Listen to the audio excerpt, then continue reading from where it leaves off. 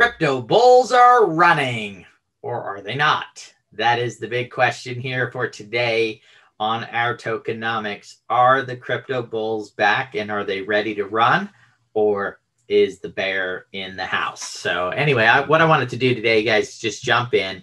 We're going to just do a screen share real quick right in here to CoinGecko. And what I wanted to look at is, the market's starting to look like it's about to get hot. Summer is about half over. We're going into August. I was talking to my partner who's been trading for a very long time. And he said, look, usually summer's pretty slow. And then when it gets to September, then that is when trading goes really well. And this is not just in crypto trading. This is a trading as a whole. So a lot of people on summer vacations, it's hot out there, whatever. I don't know the reason, but it definitely is. But we can see here, as it's pulled up on the chart, that Bitcoin is back at 40,329. Of course, we know that the first signs that the bull is showing up and coming back is a rise in Bitcoin. So I guess the first question is do we believe that Bitcoin can go to an all-time high again, go blasting past that 60,000, maybe go to 70, 80, 90, maybe even 100,000 this time? So we had some pullbacks. A lot of people didn't think it was going to get back into the 20s. Some did. I watched a lot of stuff. It kind of, even some of the same people at one point said it wouldn't and then said it would. So they took both positions. I guess that's their right to take a couple different positions on it. But Bitcoin's up 18.1% in the last 7 days. That's pretty good. Of course, the weekend's usually a little soft anyway. So we will see on here. Now, of course, I don't know when the editor's going to get to this video. But right now it is 8:01. So hopefully this is up in the next couple of days. We get this up and get this edited and go from there. But we have Ethereum at 2609. We have Binance at 338. I think Binance, it's going to be interesting to see what happens with Binance coin right now because of the pressure from the 6 or 7 countries now that are looking into it. Of course, we know that XRP has been being looked into in the US for a long time, which is one of the bigger markets, and it is still at 74 cents. So there's a long ways to go to even believe or think that maybe something is, Binance is one of the whales in the room, right? The whale is Bitcoin, Ethereum. I would say Binance and Cardano is coming on extremely strong with what is getting ready to come out here very soon with the Cardano. So, and that's an interesting talk in itself is Cardano, with the smart contracts coming, you can now, of course, create other coins on there, other tokens. And then now smart contracts are on their way. I saw another interesting one that was talking about the difference between Ethereum and Cardano. Of course, Ethereum is let's get it out there, let's do it, let's try it and see what works. And then Cardano is much more thought out and takes its time and does the peer reviews and, goes through a real process before they put it out there. Only time will tell which of those processes is the best or the best way to go. Right now, Ethereum's at a $305 billion market cap and Cardano's at 42. So up to this point, it would seem that Ethereum was the better approach. However, we'll know once smart contracts are out, probably in the next 3 to 6 months, maybe a year at the most, we'll know which process is the better way to do it. Now, I know that Cardano is more scalable and it's going to be able to handle the transactions. That's one of the things that I think about a lot when I look at the blockchain is, if you think about it, a lot of people will talk about financial transactions and the speed at which Visa and some of these other banking institutions and stuff can process transactions. However, remember, the blockchain is not just not just financing. It's more like the number of transactions that take place on the internet.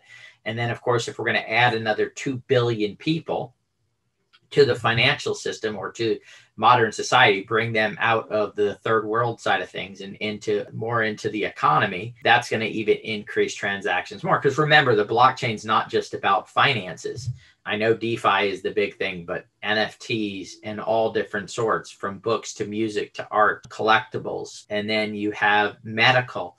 what happened right now. Think about the number of medical records that are in the world right now. Now, if you put that on the chain and it's all done on the chain, that would be just a tremendous amount. But then you start looking at all the other things, real estate transactions. The list goes on and on of the different things that will be on there. Tracking packages, right? Tracking freight and shipments all over the world. Imagine, at some point when all frozen foods, all organic foods, and all this stuff is being put on the blockchain in these transactions. So I can see a time when there is a need for billions of transactions on a daily basis. So even on these blockchains that are doing 50,000 transactions a second, right? What is that? About 3 million a minute, right? And then, going up from there. So it's definitely going to take several chains in order to make it happen. That's a good thing, because that means Ethereum and Cardano and maybe, 4 or 5 other main chains can exist and still be busy enough to build value. So anyway, so what I wanted to jump into in here today is okay, if the bull's getting ready to run again, because it's been pretty sideways here now for a few months, right? Over this period of time, if the bulls are getting ready to run, what would be your picks for it? So we've got Polkadot here. I believe it was up at around $40. It's down to $18.93, and it's up 36% in the last, last 7 days. So this was down in there. So we know that right now, if the bull's getting ready to run again, a lot of these main cryptos are going to go through the roof, right? And I think, being able to look back, let me do this. Let me go to 7 days here. Let's see. We got Quant up 108%, Thorchain 71%. We got Neo that is up 39%, Polkadot 36%, as we just said. Chainlink 36%. So a lot of the things I heard people say is, oh man, I wish I would have bought Chainlink when it was, in the $20 range, right? Or I wish I would have bought this token or that token, or, BAT token, when it was at, the price that it's at right now. And guess what? They're here now, and they're available for purchase. Remember, this is not financial advice, but if that's one of you, this is one that IOTA here you've got. So that's another one that's up 36. Sorry, I lost my place here. I think the screen moved on me there. Oh, there we go, which is up 22%. XRP. I know that there's some people predicting a run on XRP as soon as they solve their issues with the government on that side of it, right? So a lot of great stuff here, guys. A lot of potential buys out in the marketplace. Look at PancakeSwap at $16. So it would be interesting to take a look and see over the last 3 months, the all-time high on these and where they're at right now, and figuring out which of these are the real super buys out there. And maybe if you guys would like to put in the comments, what is your buy, right? What's the token that you believe has the potential to increase the most if the bulls are here? And that's the other question. Do you believe that the bull is either here or it's coming here in the next couple of weeks or in September? And another question would be is, how long do you think that bull run's going to last? How long do you think it's going to go on? So we know KuCoin here. This is an interesting one. KCS, they just came out with the KuCoin community chain, right? What does that make this do right here? It's up 3.4% in the last 7 days. It's got out there. Can their chain take off like Binance chain has? If that's the case, can this be a 20 or 30xer, right? It's a $797 million market cap. Well, if you look at the BNB, and of course it has other aspects to it, right? Outside of just the chain that they built, the Binance Smart Chain. However, can this go to a $7 billion or $14 or $21 billion market cap because of now people launching coins on their chain? Only time will tell, of course, if it takes off and has that ability. I know that KuCoin is a 3-second transaction time as well. So it's got a fast transaction time on it. I actually did a video on the KuCoin community chain, and it does use KCS. So this is the chosen token for that chain. Cello is only up 3.8% in the last 7 days. So which of these, and this is how, my process is, I come down and look at over the last 7 days, things are starting to warm up a little bit. If they keep going, what's the possibility? So I would pull these up and go look at their all-time highs 3 months ago, not of course any time before that. And, once they turn down, and these are up the least amount, so they may be the best buys here. Now, that does not mean that something up here that cannot have a lot of potential, because we're only looking out 7 days. You may want to look and see on 30 days, on 60 days, and begin to examine these. So what I'd love for you to do is, if you go in and examine a couple of these, maybe put it down in the chat of what your findings were. Maybe share them with everybody out there. BitTorrent's up 30% right now. It's not a secret, guys, that I believe that probably 80% of these, just like during the internet days, will not last past the next, 3 to 5 years. The idea is that doesn't mean you can't make money off of them now by getting involved with them and doing it. But at the end of the day, the world rewards utility. The world rewards value. The biggest companies in the world are that way because they provide value to a lot of people, or a lot of value to a smaller group of people, which allow. And that would be companies or businesses that serve businesses. They may only have 1,000 business clients, but they provide a lot of value for that 1,000 business clients. So those 1,000 business clients pay them lots of money.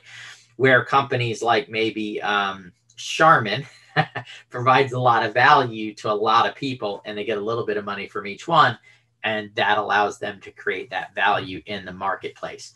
So we can jump out to page 2. So we've spent a little bit of time on page 1 here. Let's see.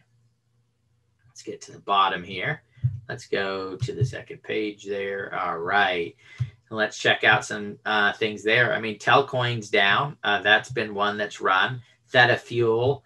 There's more red, negative ones on the second page. Remember, there are more than one page in the crypto space, right? But you can come through these and start examining. On page 2, you got Safe Moon number 71. Isn't that amazing? A group of young guys get together and create a token called Safe Moon, and it's the 71st most valuable coin in there.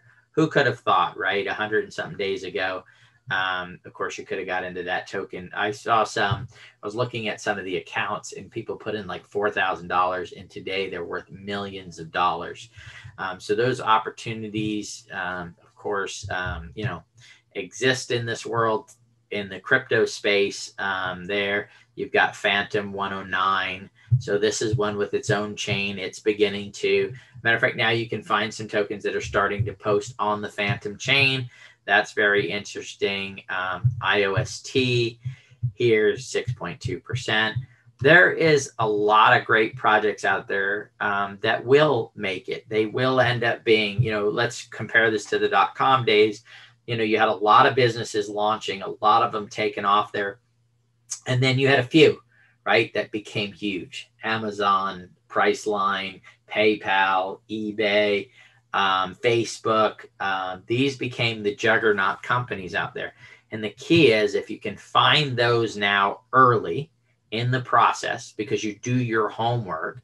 A lot of people just ape into coins. If you do your homework, or find a system, a way of being able to identify the right projects through that homework, then you can become very sick. Audius is it's essentially on the blockchain, but it's like the streaming apps, right? And could this be, the next, it's going to pop my head. It's not serious. Yeah, I belong to it too. Anyway, the streaming service, but on the blockchain. And they talk about rewarding artists better than, of course, the solution that's out there right now. And if you figure out a way to execute much quicker and much faster, like DeFi has. So I did a video recently on DeFi, and that video talks about why can DeFi pay higher interest rates, less overhead, less people that it has to go through in order to make a decision. Or, the need for someone to make a decision. If two people can come to a common agreement, what do they need in somebody in the middle getting paid a bunch of money when they can just agree through a smart contract and then execute on it and make it much better? So if you can accomplish something for much cheaper, then you can, of course, pay a higher interest rate, or you can share more money. In the case of audience, artists are going to be able to keep a bigger piece of it than through a traditional system that's out there, right? In that space. And the app that I'm trying to, it's right there. You guys ever get that where it's, Spotify? There you go. Bingo. All right. I had to look on my phone. I cheated a little bit, right? Spotify. So Audios is Spotify, except for it is on the blockchain. And instead of the artist getting a very small amount of the money, the artist gets a bigger piece of that money, allowing for artists to maybe not have to be, the biggest artist in the world to make a living and produce artwork. So that's page 2. Let's jump out to page 3. Heck, let's check it out. Check it out. All right, page 3. Let's go down here. So guys, if you want to put in there your favorite cryptocurrency, IoTex is one that I actually like, guys. So we have the Internet of Things, right? If you want to check out IoTex, IoTex is the Internet of Trusted Things. So huge, huge, huge problem coming up as we connect the world, right? And that is security, safety, people being able to hack into it.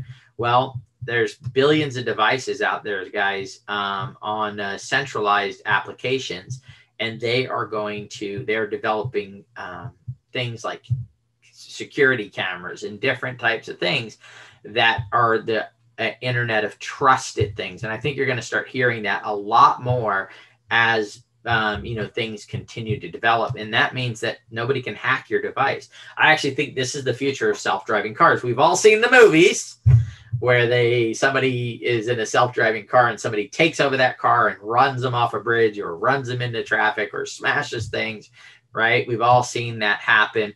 Well, in an Internet of Trusted Things, things that are not hackable, well, then that is not a possibility. And so could this be one that could go much higher? I believe, and I don't have it. Let me see if I can find the highs here. Let's see. Let's go out 180 days here. You guys can see that the peak was way up here back in May, right? So it was, I believe that this market cap was over or close to $1 billion. It was 0.08. So it's about 4 times where it is right now. So if you take 4 times its current market cap, so it was $700-something million, somewhere in there, for an all-time high on this.